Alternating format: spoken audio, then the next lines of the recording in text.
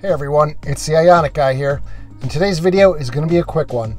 We're going to be comparing a new contender for coating the rear window on the Ioniq 5 against the reigning champion in my opinion, which is Turtle Wax Hybrid Solutions.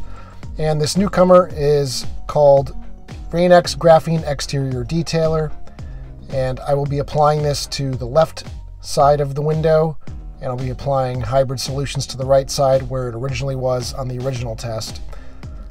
So prior to filming this, I stripped the back window with 90% isopropyl alcohol. Then I went over it with some window cleaner. And now I'm applying the Turtle Wax Hybrid Solutions to the passenger side of the car.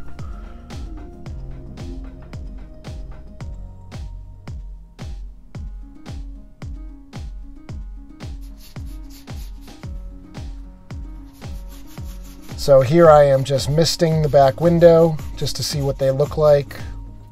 And you can see the Hybrid Solutions is performing just like it did the first time, with larger droplets forming and them eventually running off the window.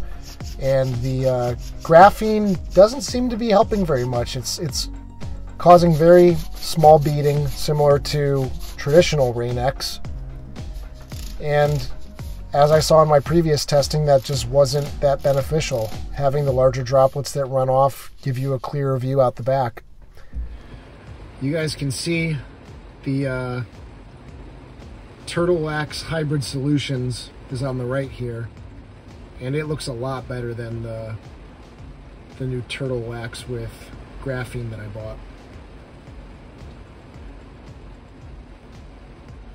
It's raining fairly hard right now, and you can see it's starting to let up a little bit. Well, that's a pretty significant difference there. It seems like it's a similar phenomenon to with the Rain-X, where the droplet size is just so much different that one side becomes opaque and the other side stays fairly clear because the droplets are larger. So you can see the difference directly.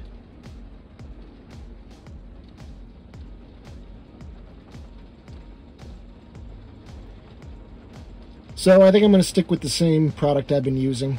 I don't think this graphene has provided any significant benefit.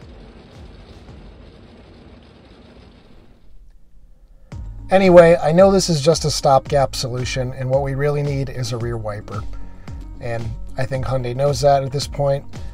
So we'll see what happens in the coming model years, but I'm going to keep testing different coatings for those of us who got the 22 model year, and see how those do. So let me know down in the comments what else you would like to see tested. I've got a few other chemicals in mind that I'll be applying over the next few months. Now that we're getting into the summer, heavy rain will be much more regular, so I'll be able to do some more extensive testing with that. But yeah, let me know down below what you'd like to see, any recommendations. And as always, thanks for watching. Hit that like button if you enjoyed the video and want to see more like it. I'll see you guys in the next one. Take care.